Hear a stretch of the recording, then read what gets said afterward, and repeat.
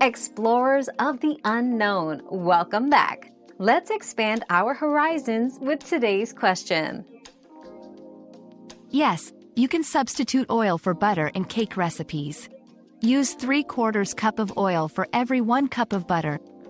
Oil makes cakes moist and tender, but remember it doesn't provide the same flavor or aeration as butter. For best results, choose oils like canola or vegetable oil that have a mild flavor, ensuring it doesn't overpower the cake's taste. Your daily dose of discovery ends here, but the journey of learning never stops. Subscribe and join us again for more answers tomorrow.